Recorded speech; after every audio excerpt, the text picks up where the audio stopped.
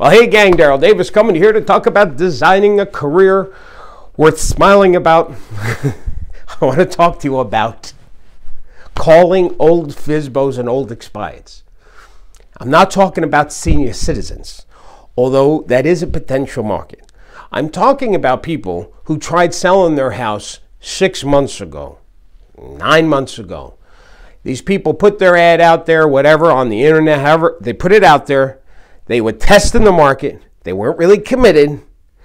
And they took it off the market because, of course, they didn't sell it because they were overpriced because they don't know. Anyway, these people are not currently advertising, but they may be thinking about it now. See, back 6 months ago, they were testing the market, and perhaps whatever they were thinking of, whatever motivation they had to consider selling, it's now they've come closer to it. My point here is there are homeowners in your neighborhood that are going to pull the trigger and put their house out on the market again. Plus the expireds. They may have gotten discouraged 6 months ago, didn't sell, and now they're going to take another crack at it. Now, these people are not being pursued by any other agent because it's not on their radar unless they're a power agent or a student of mine. Now, how do you get these old FSBOs? Where do you find? Well, you can do a lot of heavy lifting, try and find it on the internet. Those of my students, they know I'm a big fan of this company called RedX, R-E-D-X.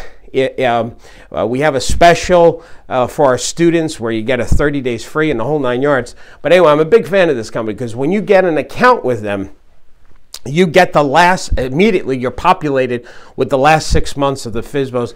And of course the expireds are easy. You can do that yourself. Just go to your MLS. But they research the phone number. That's the other thing they do. So anyway, what's the dialogue? Real quick, here's what you do. Ring, ring, hello. Hi, Mrs. Hana. Hi, this is Darryl Davis from Power Realty. How are you? Fine. The reason why I was calling is I noticed you tried selling your house a few months ago.